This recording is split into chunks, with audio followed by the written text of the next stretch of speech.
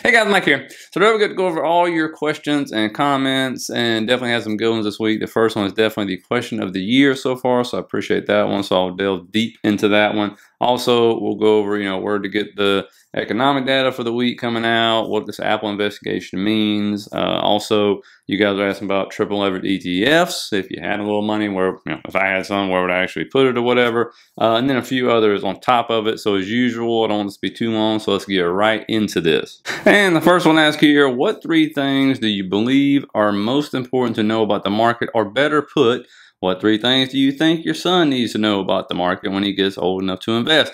Which will be a while because he's only 8 right now. But I love this question. By far, question of the year so far.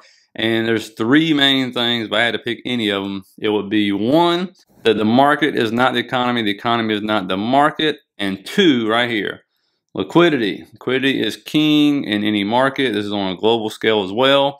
But when you look at this, it's the S&P laid over what will be what I consider liquidity, which is like the Fed's balance sheet, the Treasury account, and the reverse repo program. And when you look at this, you can see when it's going up, the market's going up. When it's going down, the market's either trading sideways or going down normally. Okay, this is how it works. And that's why, for example, to show how important liquidity is, in 2020, when we shut down not only this country, most of the world was shut down, the market was going crazy, right? Even though companies weren't making hardly any money, didn't matter because they pumped like trillions of dollars into the system, all right?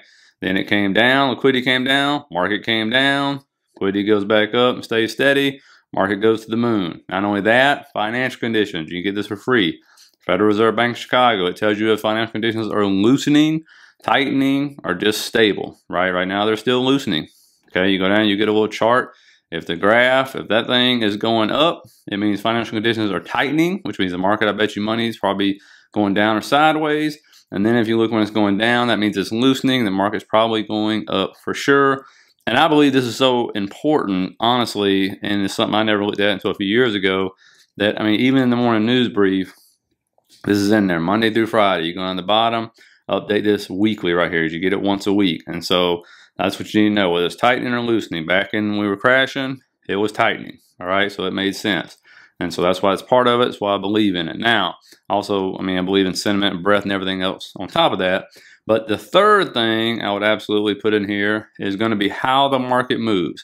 It is nothing but liquidity grabs. That's all these algos are doing, these computer-based program and stuff, and they're running this. All they're doing is either looking for double tops, double bottoms to take out, and these fair value gaps, right? These imbalances between buys and sellers I've talked about a million different times. You don't know what they are, please look them up.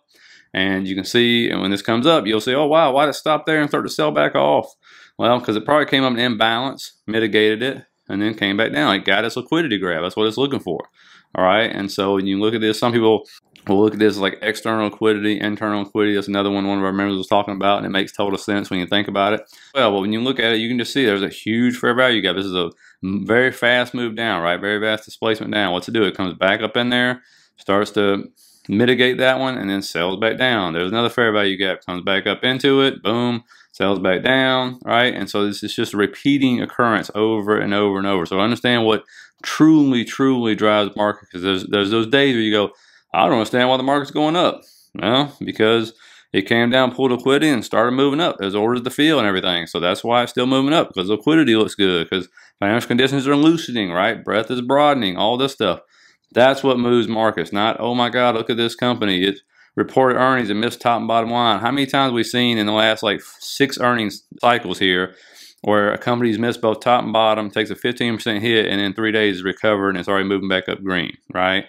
And so keep that in mind. Now, the next one right here says, and before we continue, guys, you can please hit that thumbs up down at the bottom right there, that like button. It helps people find the video. And think about subscribing if you like this kind of content. And so this is the one about the leverage ETFs, and I like it. I know asking about leverage ETFs can be taboo for some people, but if you had some, let's call it mad cash to blow, which one would you look at taking a risk on? No pressure, LOL. There's a few to look at. I mean, they're pretty popular, and especially when you're talking about going into like the fourth quarter and things like that, where we know we usually get a really big move up and stuff, because a lot of these are already up. Not like a TQQQ, that would be a good one. I mean, you can see it had that huge sell down right there from like September through October, or actually July through October, and then, you know, just absolutely started to take off like crazy. And these move like crazy. You gotta be careful with leveraged ETFs, obviously, but this would be one I'll be looking at for sure. I think another one would be looking at probably Soxel. This is your semiconductors, and so it hasn't had a decent pullback or whatever, but this is another one. Keep on your radar, and you want to get these on pullbacks. Not, you know, that's just how I am. I don't like chasing when they're going parabolic and stuff. Another one's going to be fast. This is one, if you're looking at rate cuts and stuff, the Direction Financial Bull 3X levered ETF. And you can see it's kind of an inverse relationship here. You can see, I mean, they're raising rates here. It's going sideways or down. They pause. You get the pause rally in this thing. Huge move up of over 100%. Then they cut, and you get another huge pop up. And then, of course, we shut down the world right there. And you can see, though, we put rates down to 0, and this thing just went, see you later, to the moon, right? Up over 400% in a very short amount of time. Started raising rates, what happened? Crashed and burned, went sideways. We got the pause rally going on now, and so we'll see what happens when they cut. So this is something I'll be looking at as well. Another one is going to be TNA, obviously small caps. This is the 3X leverage ETF for them.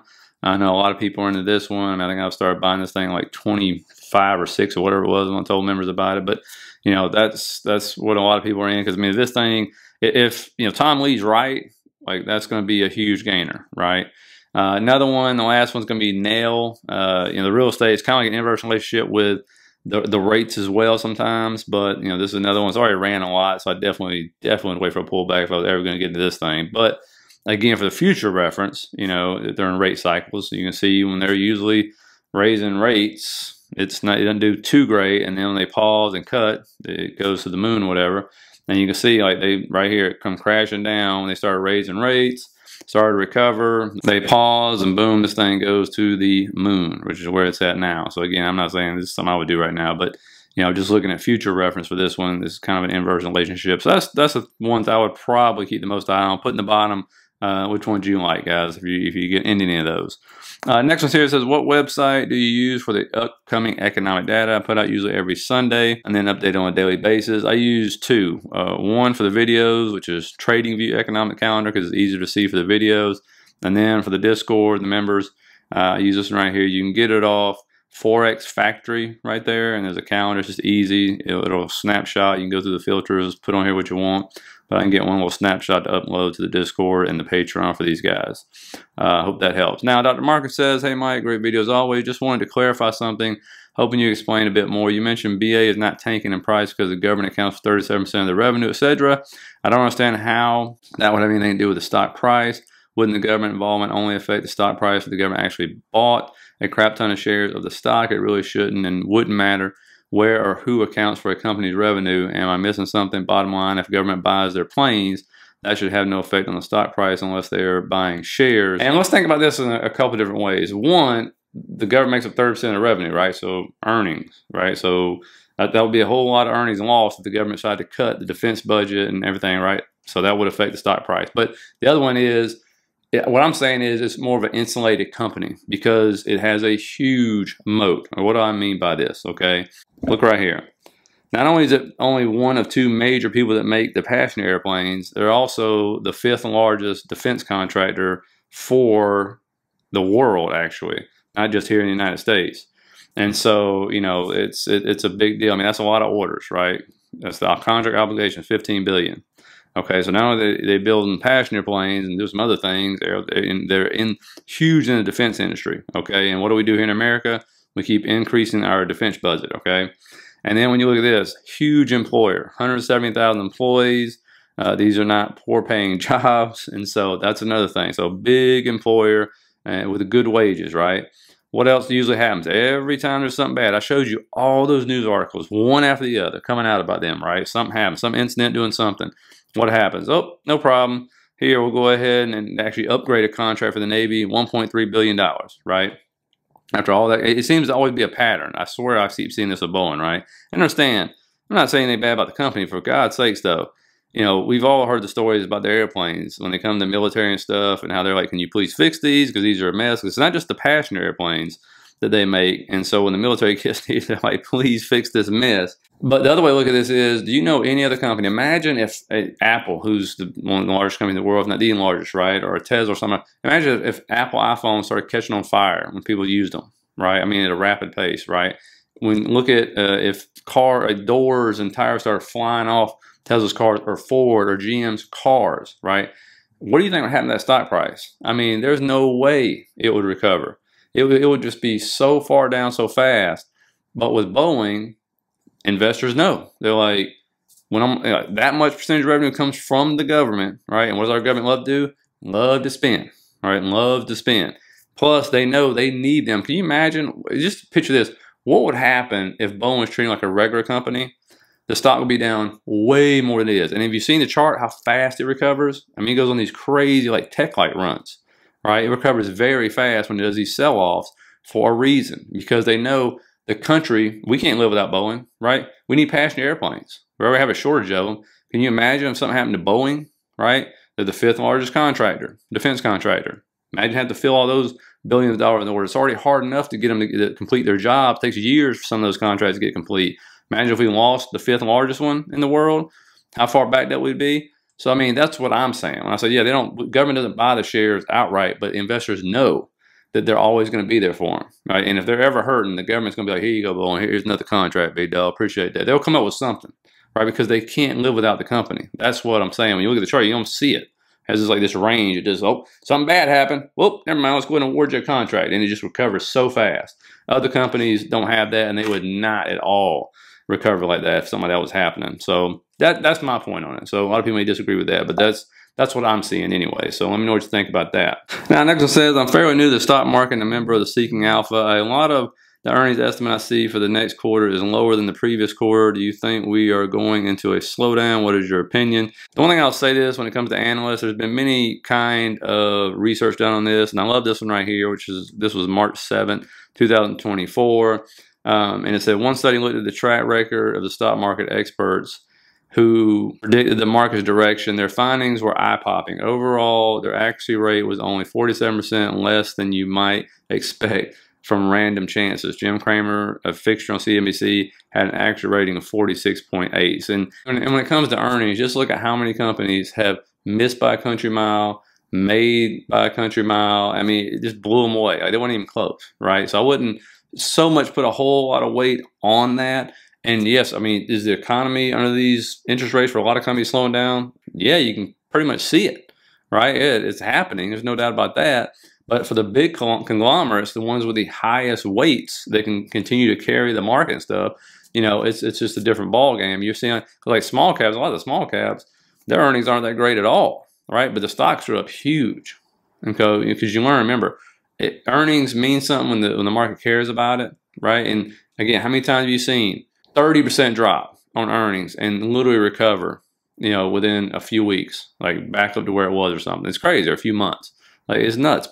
And so, you know, is there a slowdown? I mean, under these kind of conditions, probably.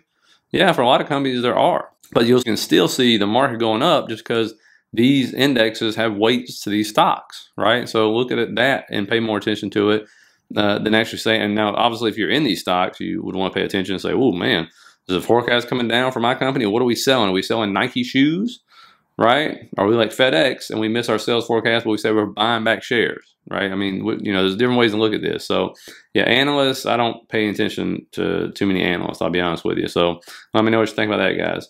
Now, next one says, and it's obviously a very popular opinion, there's a lot of comments on this right here, but the Justice Department investigation to Apple is deliberate market manipulation, gives the corrupt politicians and their cronies an opportunity to load up on calls cheaply. I can see that.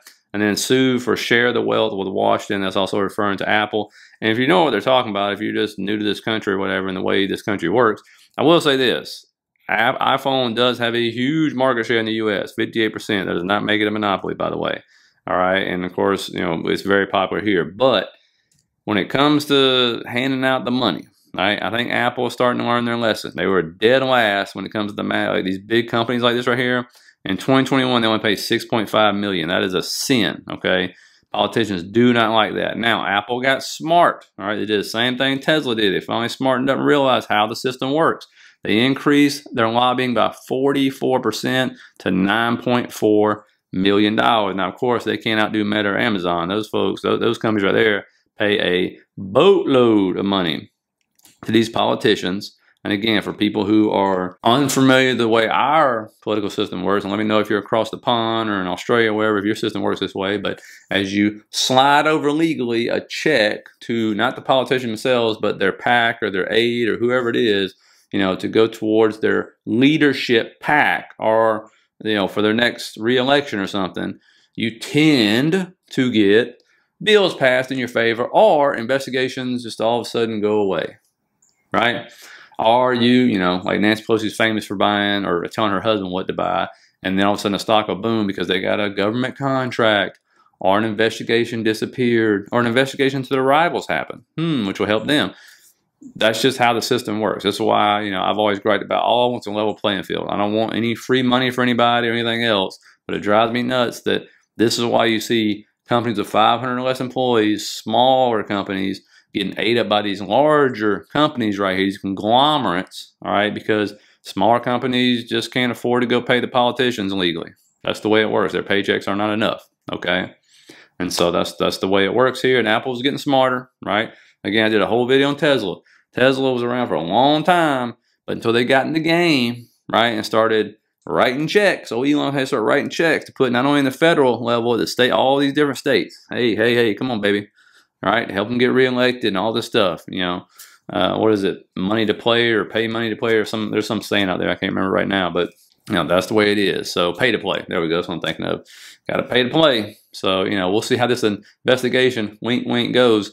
And if they're going to break up Apple, you know, but it'll be fun to watch anyway, see what happens. So anyway, hope you guys got some out of it. Let me know what you think down in the comments and stuff. Please hit that like and subscribe button on your way out. Feel free to leave any more questions for next Saturday's video. And I'll see you guys tomorrow to set up the week.